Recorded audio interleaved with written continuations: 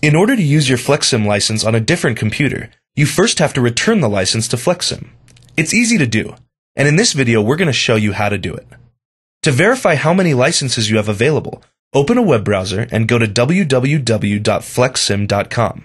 Once you're there, click on Account in the upper right-hand corner and use your email and password to log into your FlexSim account. Click on My Licenses in the left side menu and select your FlexSim product from the table.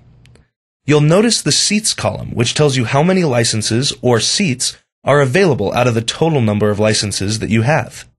If you have 0 available seats, you'll have to have one of the licenses on your account returned so it can be used. You can free up a license through a process called returning. Open FlexSim, and once the software has loaded, click Help in the top menu bar, and then click License Activation. Click on the Return tab, and you'll see a drop-down list with all of the licenses that are currently activated on your machine. You can compare the licenses from this list to those on your FlexSim account to make sure you're returning the correct license. Select one from the drop-down list and click the Return button. The return status will update in the box at the bottom of the window, and you'll know if it was successful when you see Successfully Sent Return Request. If you now go and refresh the license table on your FlexSim account, you'll see that you have an additional seat available, which you can go activate on another computer. Thank you for watching.